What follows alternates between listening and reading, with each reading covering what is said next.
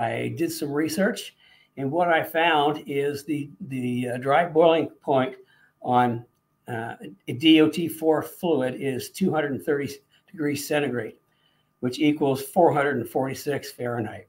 And that is not enough for a track day car. I mean, that'd be fine for the street. I mean, that worked fine for the street, even hard stops. But when you're on track and your brake temperatures go way up, it's going to fail. What we use, we just switched to this about a year ago because I think it's the best out there, and it costs less than some of the others. Is the Bear brake fluid. The thing about the Bear brake fluid, it's got a dry boiling point of 608 degrees, and that is the other one we have used is Motul. Excellent brake fluid that goes to I think 590 something.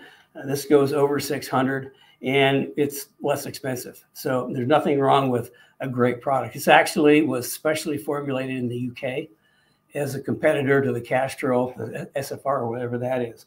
So that's what we switched to. And if you go on track, this is what you really need. You need high temperature brake fluid so you don't lose your brakes and use the wall to slow the car down.